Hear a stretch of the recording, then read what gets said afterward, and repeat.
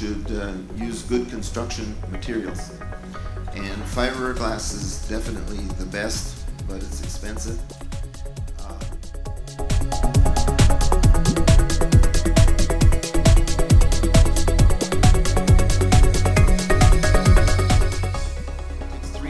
To erect a tank like this, and this is an 18,500 gallon tank. This is 30 feet in diameter, and what's really nice about this tank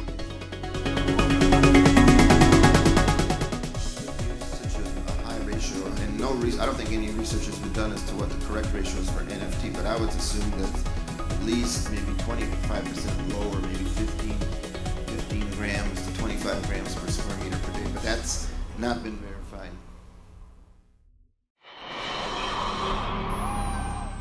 Drum filter, which is sort of the industry standard, it'll take out all the solids. You will not be able to detect any solids in the effluent from this microscreen drum filter. But we found in our system that